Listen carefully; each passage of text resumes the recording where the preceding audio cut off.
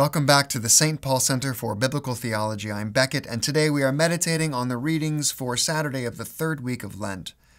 And as always, I want to take us back to the writings of the Church Fathers to see what they have to say, especially about today's gospel, which is the gospel of the parable of the Pharisee and the tax collector.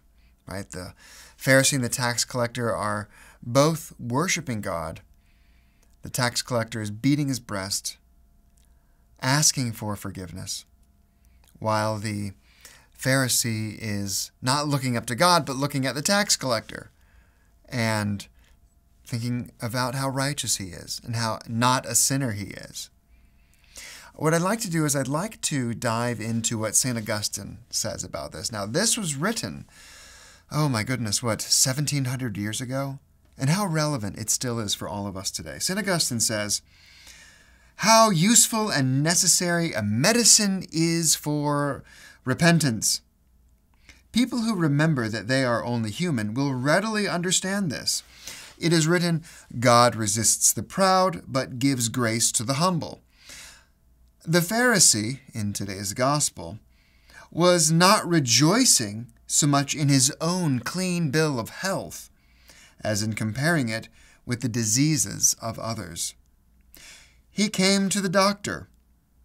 It would have been more worthwhile to inform him by confession of the things that were wrong with himself instead of keeping his wounds secret and having the nerve to crow over the scars of others.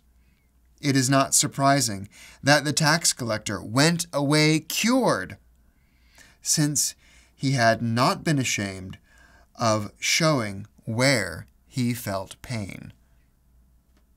Now, many of us can really understand what Augustine is saying here, right? Because so many of us, we don't want to go to the doctor.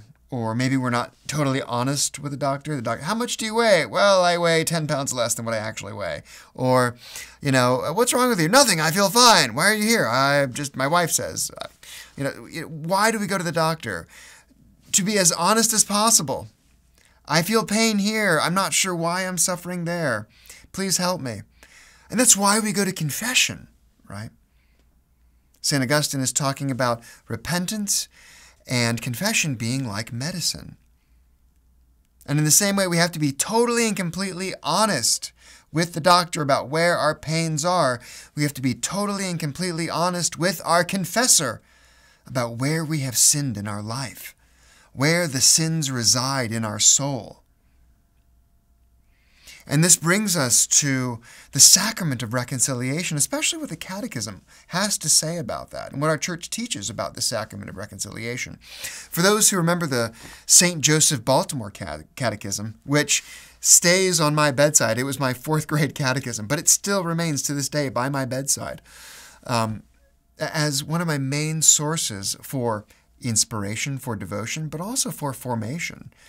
And one of the things it really highlights about confession is the need for authentic, sincere, contrite is the word, confession. We have to be contrite as we go into the confessional. And we can understand that word contrite also in terms of being honest with our confessor. If we're not contrite, we're just sort of listing a bunch of things, right? What does contrite mean? Well, contrite means that we are truly, truly sorry for the sins that we have done. We are truly sorry for offending God. When we look at the Greek word for sin in the New Testament, hamartia, it comes from kind of a Greek understanding of archery, right? Hamartia means missing the mark. So it's think of it as like archery. You're pulling back your arrow, and the mark is God's heart, and you want to strike your arrow, the arrow of your love, right into the heart of God. But when we sin, we miss the mark, right? So when we think about where we have missed the mark in our life, where we have missed the mark of loving God, of hitting directly His heart with all of our words, all of our strength, all of our hopes, all of our actions, when we miss the mark of God's heart, we have to bring that to confession, but we also have to be contrite about it. I'm sorry, Lord. Because God wants us. He wants us to hit right in the bullseye of his heart. Everything we do. And if we miss that mark, man, that just it's like disappointing our parents. It's like, well, I wish you could have just got me right there, you know? Mortal sin is just, way off the mark. Venial sin is mostly off the mark. And we have to bring that to God because we want to be contrite. We say, God, I'm so sorry. We have to have empathy and compassion, as much empathy as we can for what God is feeling. What God must feel, when we sin against him. I'm so sorry. I'm contrite for offending you, right? And that's what the Pharisee lacked in what he was doing today. He wasn't contrite. The tax collector, he was contrite. Lord, have mercy on me. I'm a sinner. That's what we have to do. Lord, I've offended you. The things I've done, the things I've failed to do. When we bring that to confession. But there's also the issue of, what if I don't feel contrite? Well, that's another matter altogether. We have a desire for contrition, and then there's just no contrition whatsoever. The Pharisee is showing no contrition whatsoever, not even a desire for contrition. But even showing a desire for contrition is one of the best things we can do. Sometimes I go to confession and sometimes I don't feel contrite. But I go in there with the prayer, Lord, I want to be contrite. I may not feel contrite, but I know that I've sinned against you. I know that I've hurt your heart. I know that I've offended you. I know that I've missed the mark.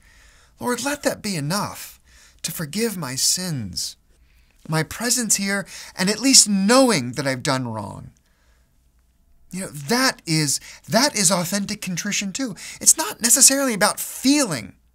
It's also about knowing. So contrition is really what the Pharisee lacked and what the tax collector had. And then sometimes it's really what we have when we go in there. We feel sorry. But even if we don't feel sorry, we have to go into the confessional with a prayer on our lips, coming from our heart, saying, Lord, I don't feel it, but I know it. I know I've done wrong. I know I'm no better than that tax collector. I know I'm a sinner. I know I've missed the mark. And going in that way hits the heart of God. That is the virtue that God desires from us. So thank you for listening to this reflection from St. Augustine on the readings for today's Mass. May the Lord bless you and keep you always and in all ways.